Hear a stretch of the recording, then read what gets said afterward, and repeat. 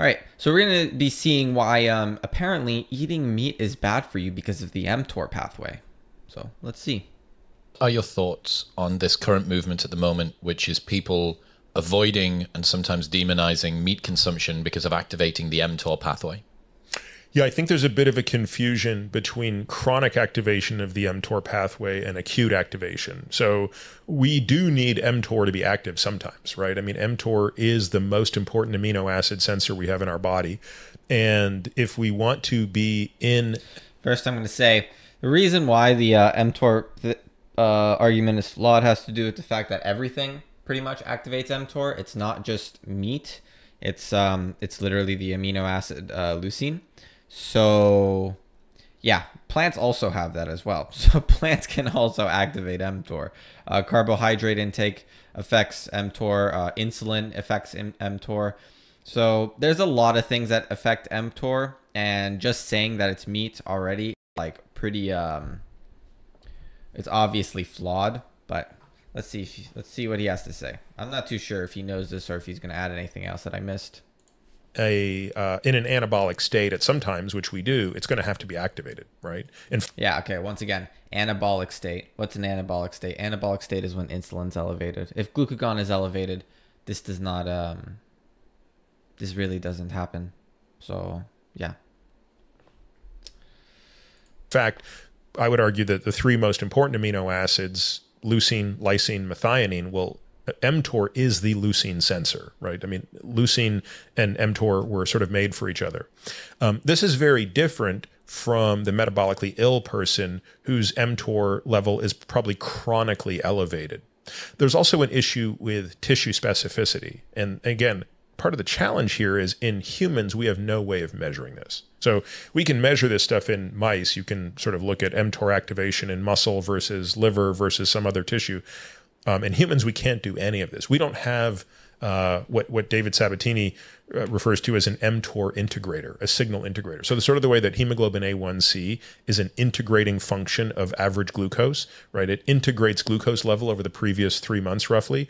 We don't have a tool like that to measure mTOR activity. So again, I think that the belief that we need to limit amino acids to limit mTOR activity is kind of a backwards way to think about it. What that's really going to do is create a situation of sarcopenia, which is muscle, like loss of muscle as we age. Exactly. You become emaciated, which is what this is exactly the problem that vegans have. So, like, thank you. Well done. Well done, dude. Well done. Okay. Yeah. Surely, though, if people are consuming 3 to 4 servings of 25 to 50 grams of protein per day, is that not just going to continue to just spike mTOR? Does that not end up netting out at mTOR just being elevated throughout the day? Once again, remember what he said before. He said it at least. It's leucine. It's leucine specifically. It's a specific amino acid. So just because you have 25 grams of protein doesn't mean you're actually getting 25 grams of protein. 25 grams of protein isn't even, because it's all based on amino acid content. Not necessarily. I mean, you have to remember the duration that free amino acids stay in your circulation is pretty low.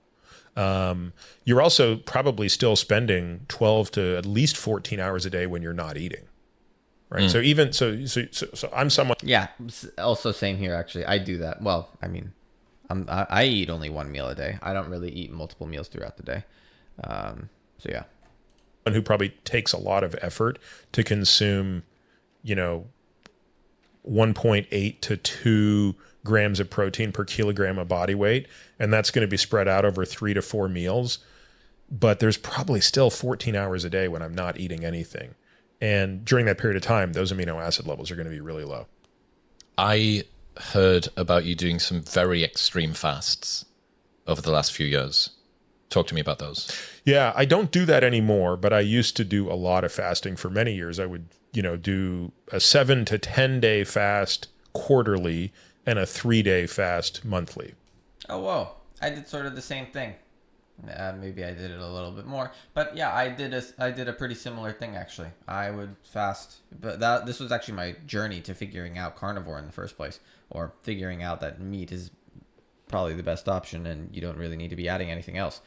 And it literally has to do with the fact that, hey, you're basically getting the exact same benefits from fasting when eating meat. I did it for like my record. Highest amount of time for fasting was like 9 days. That's intense. That seems intense Yeah. to me. You know, I'm someone that's done intermittent fasting. I sat down with David Sinclair 4.5 years ago, I think, in his office at Harvard.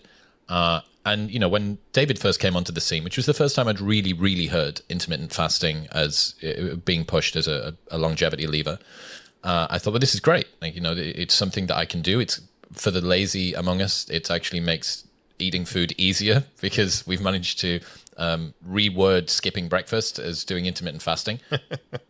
But I found it incredibly difficult to blend staying fit, staying muscular, and doing intermittent fasting. I really, really struggled to make that work. What have you, first off, why have you changed your approach to intermittent fasting? I know that you've gained a ton of muscle recently. And how have you worked in blending your understanding of intermittent fasting and its positive benefits with the fact that you want to look good, feel good, perform well? Yeah, so I still think going back to kind of what are the three ways that you can reduce caloric intake. You can calorie restrict directly, so just track and reduce globally. You can dietary restrict, which is pick certain elements within the diet, carbs, fat, whatever, restrict. Or you can time restrict, create a smaller and smaller window in which to eat.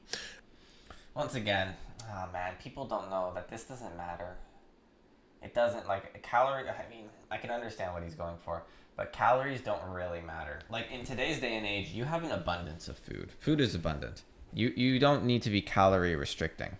There's too much food available. That's the problem today. It's not that there isn't enough food. It's that there's too much of it. So calories aren't a problem, and that's not what you should be looking for. It's whether or not you're elevating, or basically is insulin going up or is glucagon going up when you're eating whatever you're eating. Understand the hormone signals, and then just understanding the basic hormone signals, you'll be able to figure out pretty quickly whether or not you're going to be in an anabolic or a catabolic state, which is sometimes good, sometimes bad. So yeah. The biggest drawback of that final strategy, which again is a viable strategy, but the biggest drawback of it, in my opinion, is the reduction in protein intake. So this has been borne out in the literature. So we've seen clinical trials that have documented this, that first and foremost, the time-restricted feeding within that 24-hour period doesn't seem to produce any benefits above the caloric restriction that it brings. That's a very important caveat. Okay, it's just meaning there is nothing magical about the time restriction beyond the calories that are being restricted. Wow. Okay, so the hunger signal that people get, which is those of us that have taken like the Sinclair red pill. Once again, that hunger signal comes from carbohydrates. You don't have that hunger signal, or well, I don't anyways. I don't have that hunger signal on carnivore.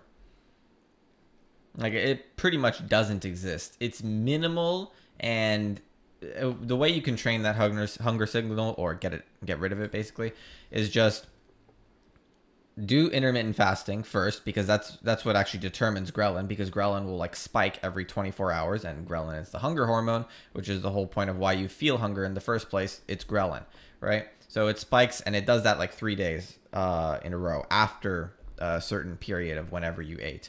And that's kind of a big deal, because let's say you're eating throughout the day, constantly eating throughout the day. That means ghrelin is always going to be elevated throughout the day. So you're going to be feeling hunger signals the next entire rest of the day, especially if your leptin is screwed up as well, which leptin gets screwed up from insulin. So, and you don't end up feeling satiated. Yeah, once again, this is like, that's a, wow. I didn't actually talk about this in my Science Behind Carnivore that I'm aware of. Well, it's not really a Science Behind Carnivore. This is more like intermittent fasting stuff and just understanding some hormones. But it's really interesting. This is a signal that I'm hungry. This is hormesis happening. This is discomfort. This is good for me.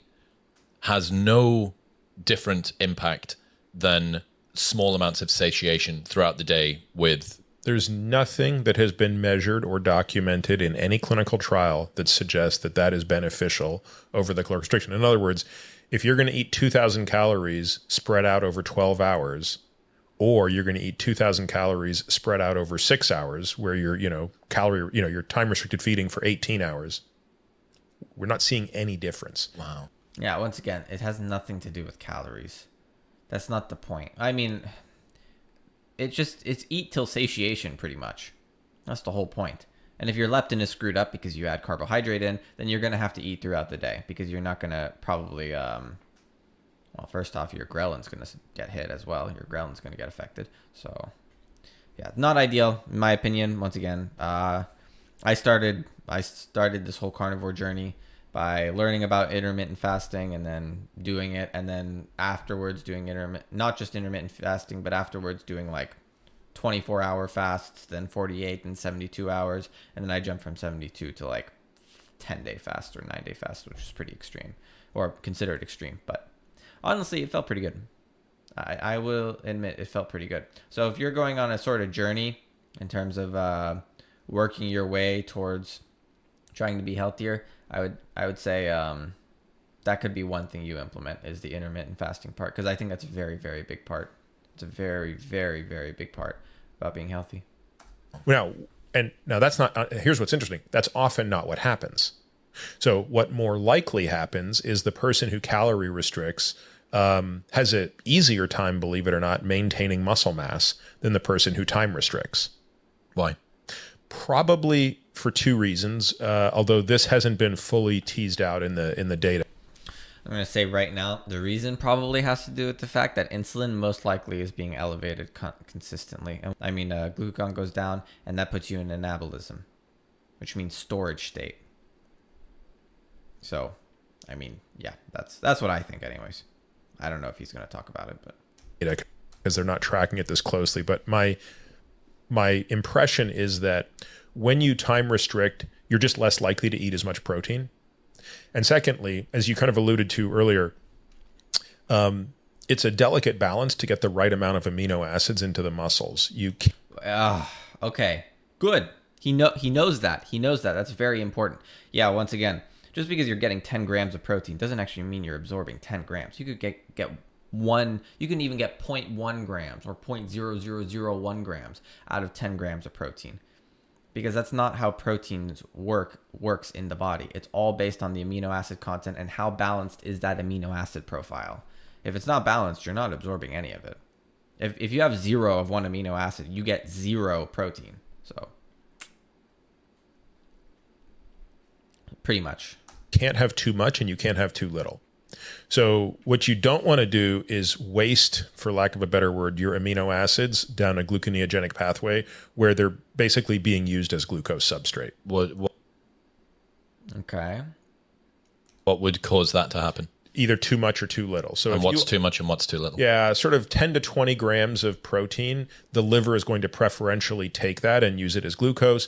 And yeah, but basically what he's saying is, which is in my amino acid video. Well, that video isn't out yet. But basically what he's saying is amino acids, all the ones that are wasted, usually because they're like, you have too much of one, right? All of those end up getting converted into glucose. I'm very much against glucose. I don't like glucose at all. The lower your glucose, the better. Because glucose is literally the thing that causes aging. It is the primary factor. Because it is the one thing that causes glucose oxidation is not optimal. Never, ever, ever. Only for your erythrocytes. Otherwise, you want fatty acid oxidation. You want ketones. You want anything but glucose. Because glucose produces more NADH. And more NADH, once again, goes to complex 1, which is more prone to electron leakage. A complex 1 is more prone to electron leakage. So, yeah. Anything over about 50 grams, the liver is going to say, I'm going to take that excess and also make it glucose. So let's just say your number is 180 grams of protein per day. Eating 18 servings of 10 grams a day, not going to achieve optimal results. Having one serving of 180, also not going to. I've tried both. Yeah.